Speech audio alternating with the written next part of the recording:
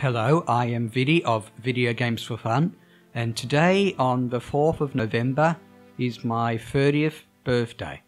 30 years? What? I'm too old for this. I swear I am good at mercenaries in Resident Evil 4, or I used to be. But seriously though, to celebrate, I have put together this trilogy. Here's part 1, which is the timeline of my life with video games, which I've tried to make as accurate as possible. Enjoy! It can be quite hard to remember what the first game you ever played was, but surely it was School Bus. Actually, I now know it to be a Fisher-Price game called School Bus Driver, but I prefer to think of it as School Bus. In retrospect, I couldn't have asked for a better first game. The concept of pressing the right arrow key at the right time at a junction to turn the bus was a great way to learn the concept of controls and timing. Plus, driving the bus around the maze, picking up the kids and taking them to school was fun. So much fun I played it a lot. Of course, that wasn't the only game that I played on the computer, and by computers back then I'm referring to pre-Windows 95.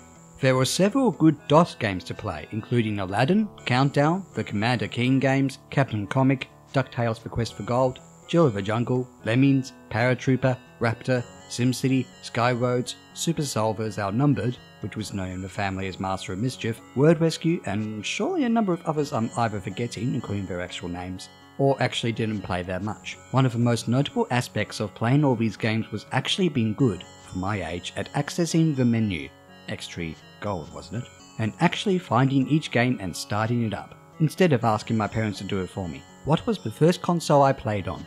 It was quite possibly the Super Nintendo or SNES, with the game Super Mario World. It is possible I may have played on an NES or a Sega system of some sort, though I do have fond memories of playing the old Sonic games. Of course, those Sonic games weren't available on the Nintendo 64, which was the next system I discovered, though I barely knew it existed. An old friend of mine showed me Mario Kart 64, which I had trouble controlling at first.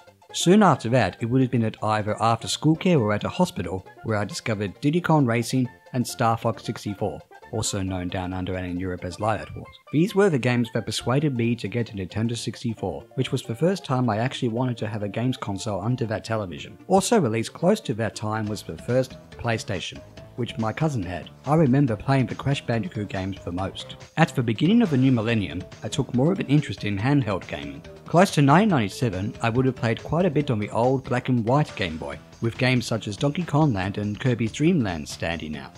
I also enjoyed playing Pokemon Blue on the TV using the transfer pack paired with the Nintendo 64 game Pokemon Stadium.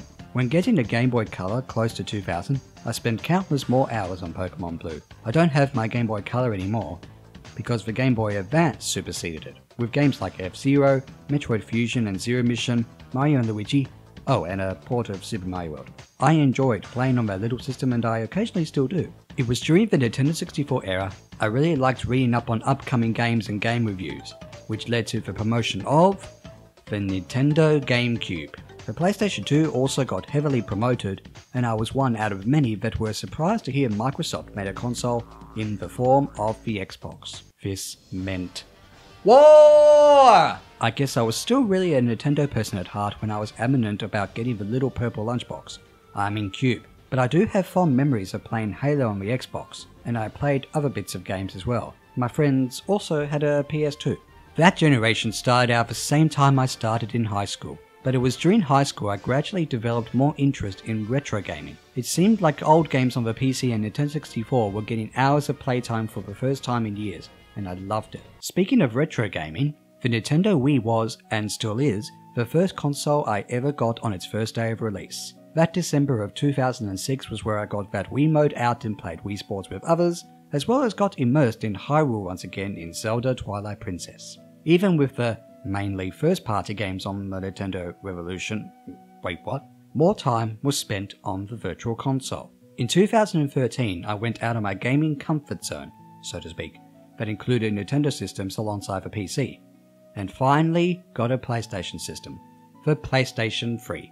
Which was also bundled with the Tomb Raider reboot game. Getting games such as the Eco/Shadow of the Colossus HD collection, not to mention PlayStation Network games such as Final Fantasy VII, this system saw good playtime, and is even mainly my DVD, Blu-ray and music player. Half of the year 2014 was spent travelling mainly around Europe, During that time I played on my 3DS, which I got either late 2013 or early 2014, especially the Zelda games. That trip in Europe finished in August 2014, and then I moved out to the flat I live in now as of this upload. That's also the reason why my PlayStation 3 is my DVD/Blu-ray/music player. Soon after that, my cousin gave me a Super Nintendo and a bunch of games, because he didn't have room for it. Speaking of the SNES, one of my other cousins had one, with games like Donkey Kong Country, for the longest time, especially during the Nintendo 64 generation. And now it's gone. With the Wii U generation, I hesitated on the thought of getting new systems.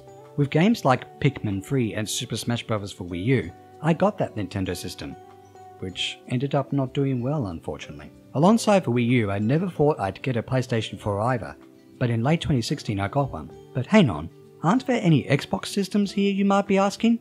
Apart from spending time with cousins? Actually, an old friend gave me an Xbox 360, because they didn't want it anymore? Also, if you're watching this, I miss you. We talked excitedly about Breath of the Wild and then nothing. To conclude this timeline, I got a Nintendo Switch bundled with Super Mario Odyssey and then ordered a PlayStation 2 online for some PlayStation 1 and 2 games. Overall, it's been an interesting and generally memorable 30 years, almost. As I've gotten older, I've liked analysing games as much as having fun with them. To me, they are more than toys. Speaking of which, this was part 1. Join me for part 2 where I look back at my life with video games again to pick my top 10 soundtracks.